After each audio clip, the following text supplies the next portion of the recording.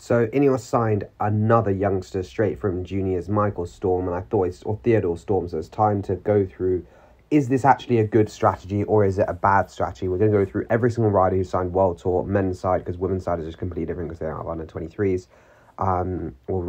So does it actually work? First of all, Remco, obviously it worked. Outrageous. We're not even going to spend time with him. He was the guy who kicked it all off, and yeah, obviously it's worked. Carlos Rodriguez, one of Ineos' first ones they did them with. Again, I'd say worked. First season in 2020 wasn't unreal, but wasn't terrible. 2021, already getting really good results. Like fourth in Andalusia GC in 2021, which was his second year pro. So yeah, he's definitely there. He's had solid progression, so you can't deny Carlos Rodriguez was a good signing. Quinn Simmons, I'd say no good. His results, if we look on the left, they're not terrible, but I really don't think that he has gone as well as I thought people would. His juniors is bananas. He just won everything, and I don't think he's lived up to that. Is that because he went straight to pros? Not necessarily, but I don't think it would have necessarily helped. I think he probably could have spent some time in the under 23s. Maybe it might have helped him. I don't know. But I wouldn't say it's a signing that is great to sign straight from juniors, which is odd because generally bigger, more powerful riders, it makes sense. You see less climbers getting signed straight from under 23s necessarily.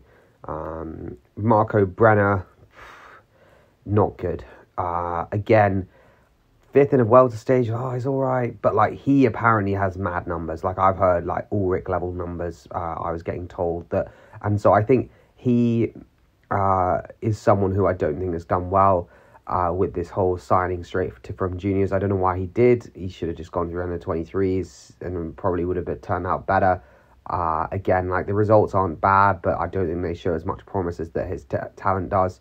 And I think these guys, I don't know if it turning pro makes them worse or maybe they're just going to take longer to develop, but it just seems like I don't really get the point of like, I know they can do it, of like mincing around, but surely it's better to learn to win.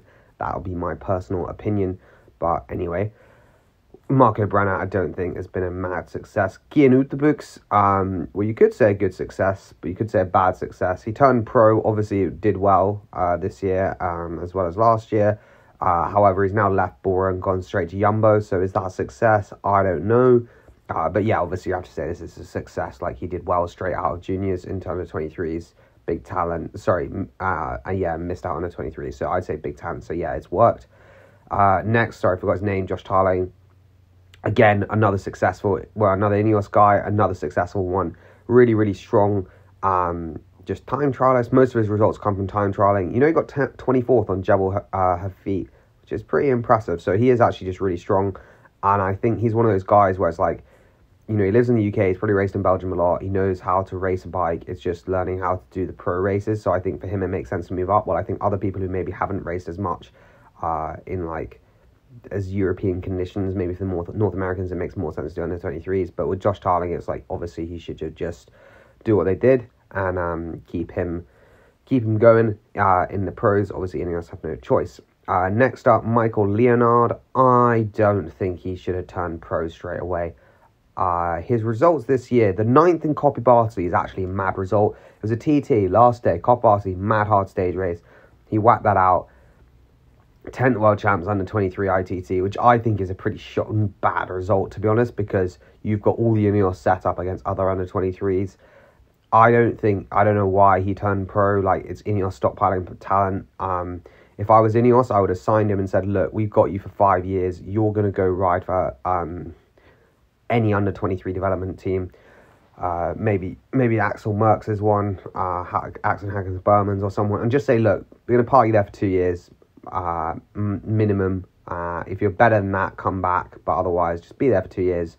You'll get paid, like you're getting paid 100k a year, whatever. Like you would at Ineos, and just do that. I don't know why they don't do that, but I guess they don't have many brain cells there. I don't really understand it. But yeah, he shouldn't have turned pro. He hasn't done much. Maybe next year he will, but to me it seemed an odd decision. Now this guy, I reckon you never heard of him. I didn't know he had existed until I started compile. Well, I found someone else who compiled this list. Joe Lewis for Bora. Again, I just don't understand. Like, he's not bad. 13th in Classic Almeria. You're like, fair enough. but he's been pro for 2 years. I just never heard of him. And yeah, so I don't really think you can say this is success at all. Like, his results in its own, 10th in Sibiu Tour, but you can do Sibiu Tour when you're on a Devo Conti team. Like, you don't need to be on a World Tour team to do Sibiu. Like, if that's the thing I don't get, is like they're on these big teams and then they just do like point ones that you can do when you're a Conti team. You're like, what is the point? So yeah, this guy, not a success at all. I would say, yeah, not the one. And ultimately, I think it comes down to the fact on these is like just how much of a generational talent are they. Remco is obviously like the generational talent. Like, he is one of the best riders ever in the world. So obviously him going straight to pros is fine.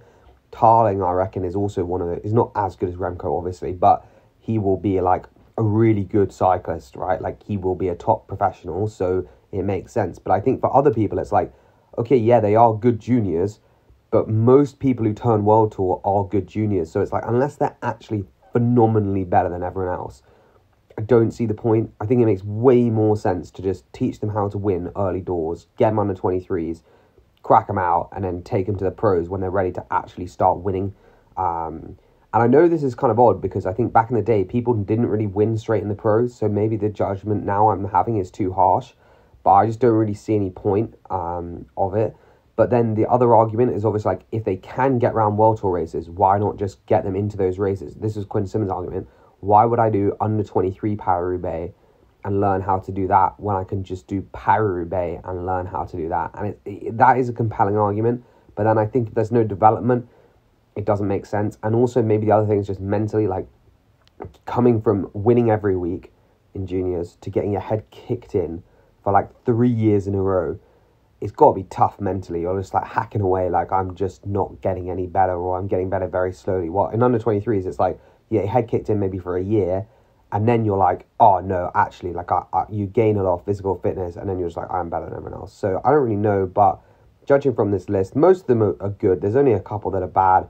I think what's interesting is that Ineos are really committing to the signing juniors, as they've done another one.